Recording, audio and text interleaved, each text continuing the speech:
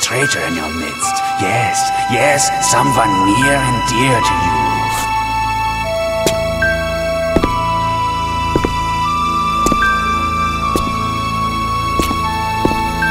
Anything could happen on a night like this.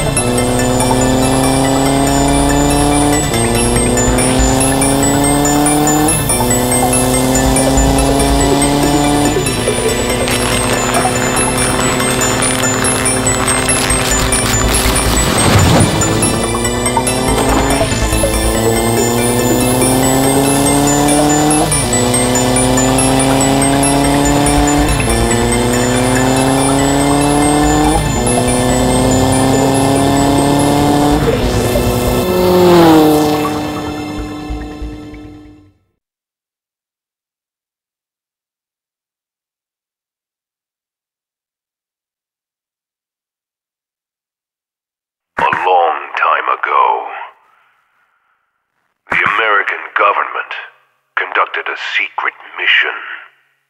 Codename Operation Desert Falcon. My men were imprisoned, tortured, and burned beyond recognition. There's no record of the incident. The government disavowed any knowledge of us. Standard procedure.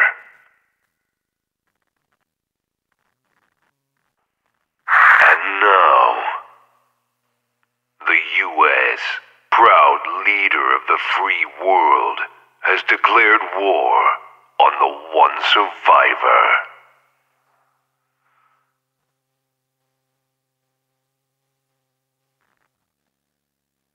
The balance of power will change. The oppressor will be oppressed. Terrorists. That's a matter of perspective. Those who hold the reins of power aren't labeled as terrorists. The weak-minded worship the government. It is political messianism. We refuse to be bullied by bureaucrats, fools, and liars. We are Enigma. Some call us terrorists, and have every right to do so. We have several clusters of ICBMs ready for launch. Each ICBM contains large quantities of the killer virus LADA, making them intercontinental biochemical missiles. Yes, LADA. The purple death. Vaccines and antidotes can't stop it. It's virtually invincible. 4 nations have already felt its wrath. Enigma will be able to kill at will. World powers will be rendered helpless. Leaders will renounce everything to stop the pain. Our goal is simple and straightforward. We don't want your worthless money. We are asking for redemption. Retribution. We demand justice.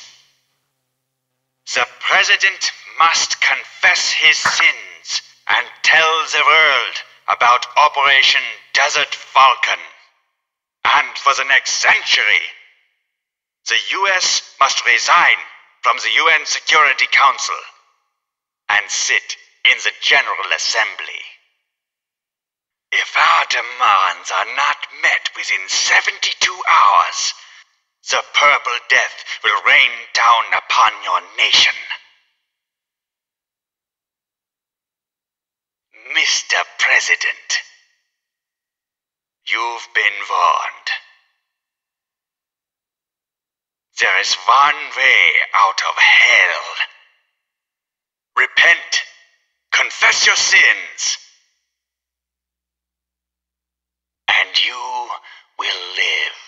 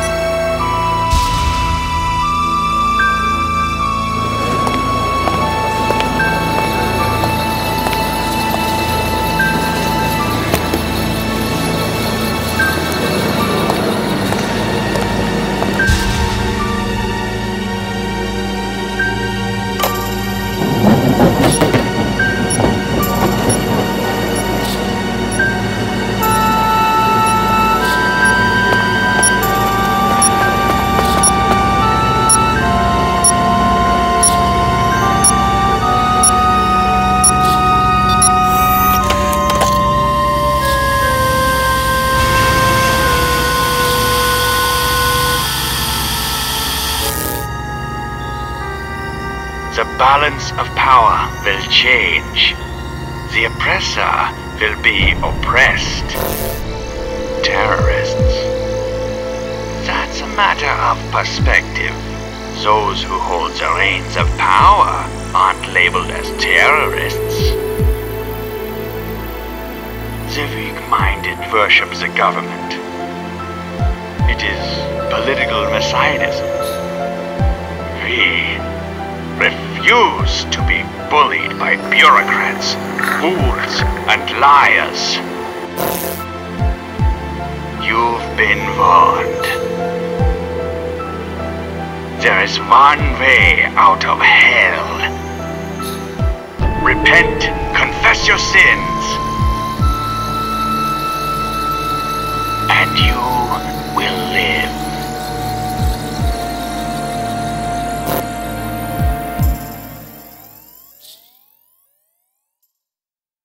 Let go!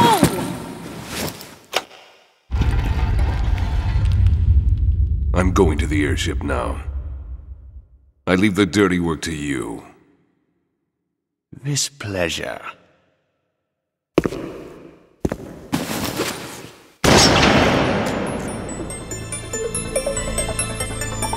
Don't fight. Stand still now. I've arranged a delightful show for you.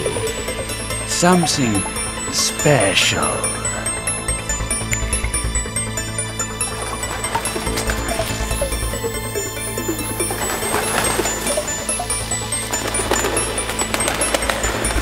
Nicholas!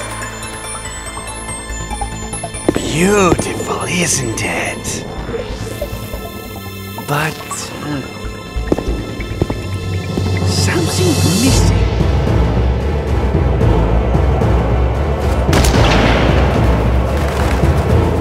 No! That's it! Blood! Was a sacrifice! Yes! You bastard!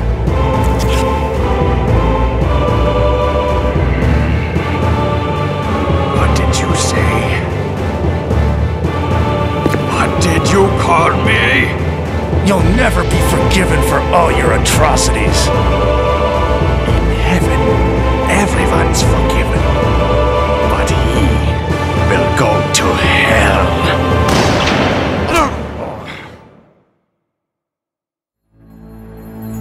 No!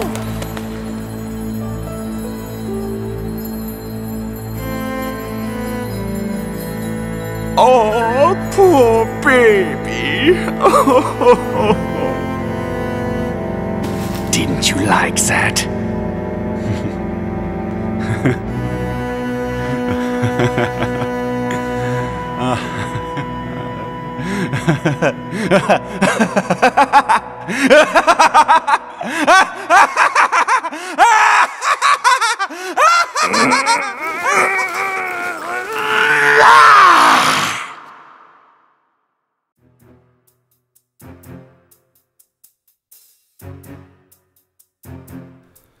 To use the 3DA cam, press and hold the triangle button. From the inventory screen, scroll down to Equipped and select the 3DA cam. Now press and hold the R1 button to look through the viewfinder. Use the left analog stick to move the camera in the direction of the object you wish to view. To zoom in and out, press up and down on the right analog stick.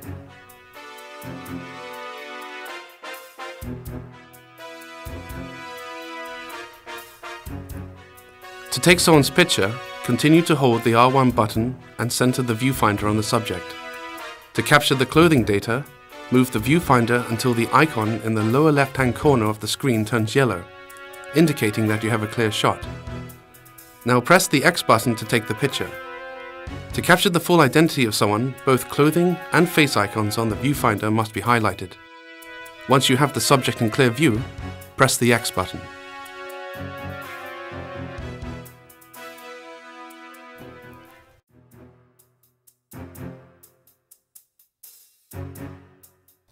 To disguise yourself, you must first find a location to change in. Such locations include barrels, lockers, trash bins, and any other object identified by a partially open door or lid. Once you have found an area to change in, face the opening. Then press and hold the L1 button and your character will enter that object. Once inside the change area, continue to hold the L1 button and the disguise menu will appear. Now move to the desired disguise by scrolling left or right with the left analog stick. Once the disguise is selected, release the L1 button and your character will now exit the location, wearing that disguise.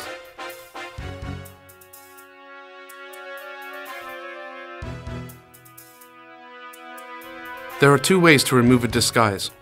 The first is to simply access any changing location. Cycle through your disguises, select the SEA seal icon, and release the L1 button.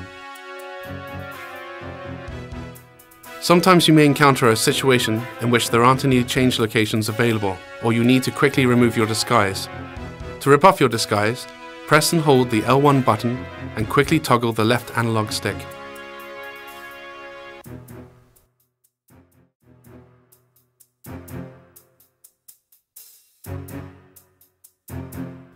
To equip a weapon, press and hold the triangle button.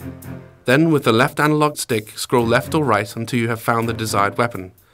The weapon you stop on will then be equipped upon releasing the triangle button. Once a weapon has been equipped, you can quickly draw or holster your weapon by tapping the triangle button.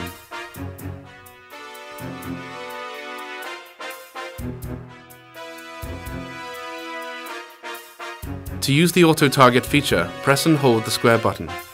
Then face the direction of the target to lock on. To fire at the selected target, release the square button. If the target has not been destroyed, repeat this action.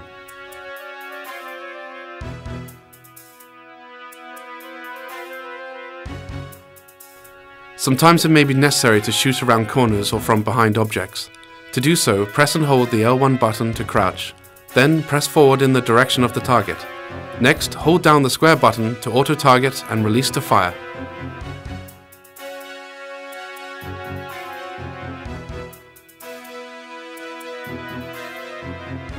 To target an enemy at a great distance, use the 3DA cam to zoom in and line up your shot.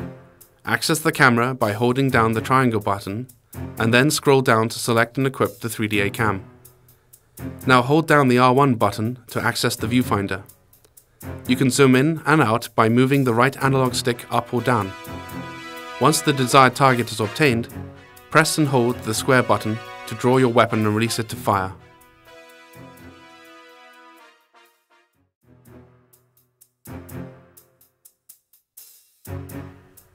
During the game, the player has complete control over the camera and can adjust it around their character at any time.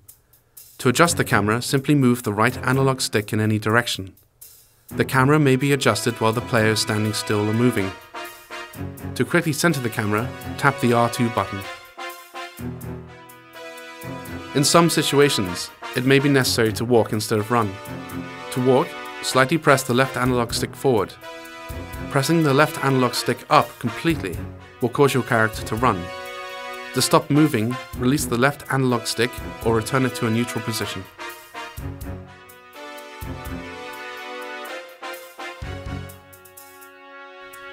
There are two types of jumps available, a regular jump and a long jump. To perform a regular jump, press the X button. If you perform a jump under a ledge, your character will automatically grab that ledge. To pull yourself up onto the surface, press up on the left analog stick. To perform a long jump, step back from the point you wish to jump, then run towards the target and press the X button. To pull yourself up onto the surface, press up on the left analog stick.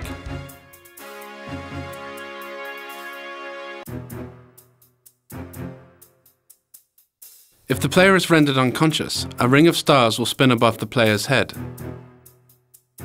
To revive your character, quickly toggle the left analog stick until the character gets up and returns to their feet.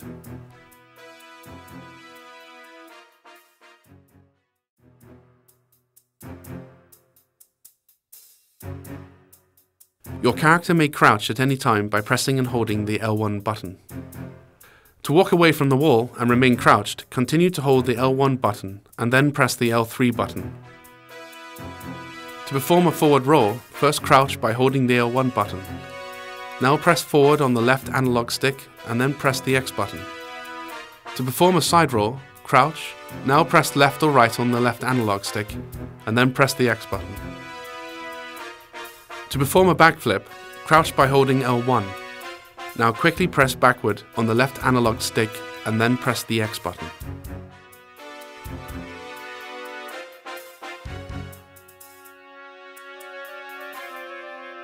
To creep along a wall, crouch against the wall by holding the L1 button.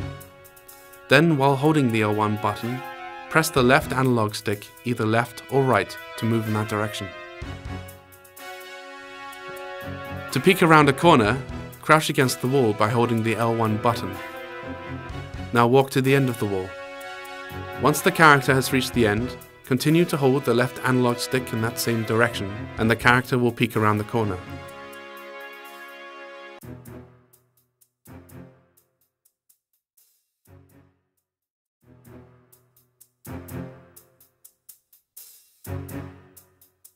You may encounter situations where a non-lethal attack is your best option. To attack an enemy with a punch, press the square button. To perform a punch-kick combo, repeatedly press the square button.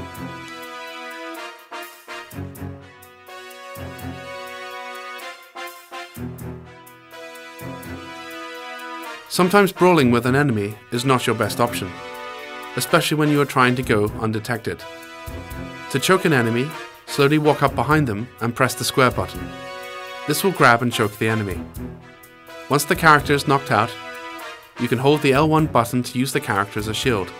To release the character, either press the square button to throw the enemy, or release the L1 button to drop the enemy.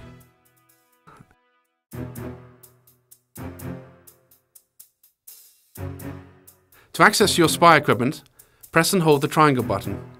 The equipment inventory will then appear on screen. The inventory is broken up into 4 categories. To move from one category to another, press up or down on the left analog stick. Once you have selected the desired category, scroll through the available items by pressing either direction on the left analog stick. To equip an item, scroll through the menu. Once it's in the selection box, release the triangle button.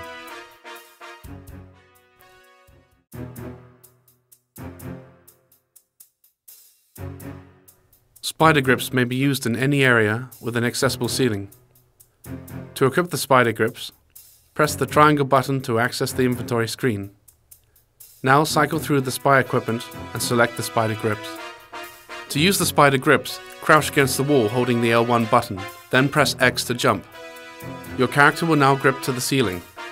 You may move your character side to side by pressing either direction on the left analog stick. You may also view the area around you by using a first-person perspective by holding R1.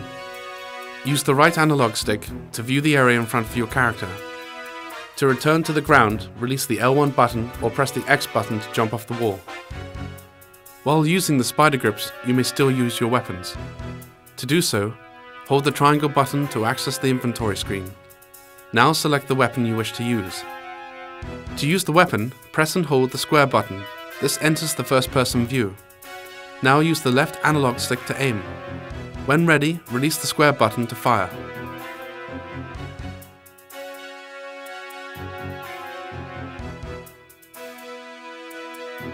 The OCT gear allows you to capture the voice pattern of select characters. Characters that may have their voice recorded are indicated by a speech bubble containing an ear icon above their head. To record the subject's voice, you must first take their picture. Once you have photographed the subject, move into listening distance of the person. Now press and hold the L1 button to listen to the subject. Once the subject has finished speaking, you will have successfully recorded their voice. You may now disguise yourself with the subject's complete identity, including their voice data.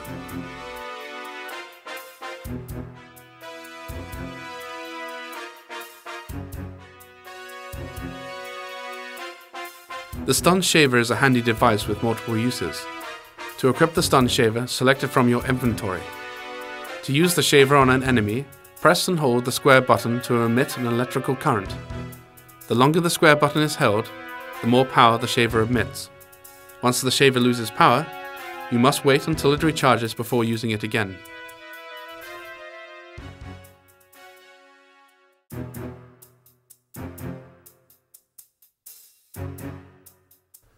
The security tags can be used to clear both your caution meter and your wanted status.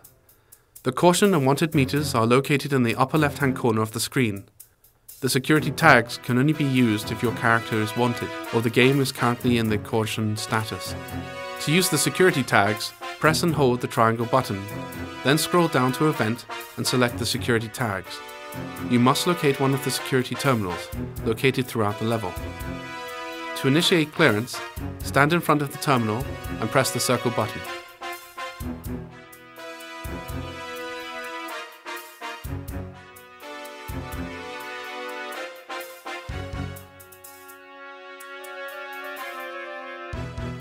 The caution meter, when in effect, has 4 levels: Danger, Search, Caution, and Safety.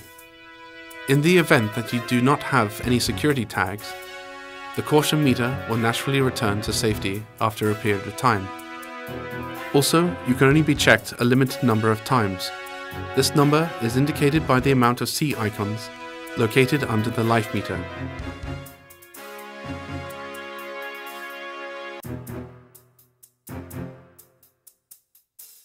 The biosensor allows the user to see through their surroundings in order to detect human biosigns. To use the biosensor, select it from your spy equipment inventory, then press and hold the R1 button to operate the device. Manipulate the left analog stick to view the area around you. Release the R1 button to return to the normal view.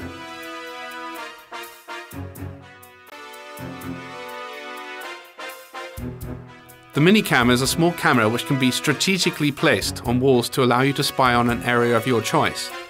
To use the minicam, first select it from your inventory. Once selected, use the left analog stick to adjust where you would like to mount the camera.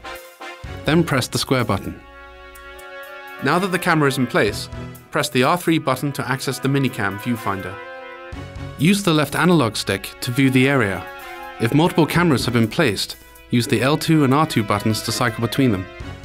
You can place and use up to 3 minicams at any one time. The minicam can also use the 3DA cam's capabilities. Once the minicam is placed, access the viewfinder by pressing the R3 button. Then when you are ready to capture a picture, press the X button.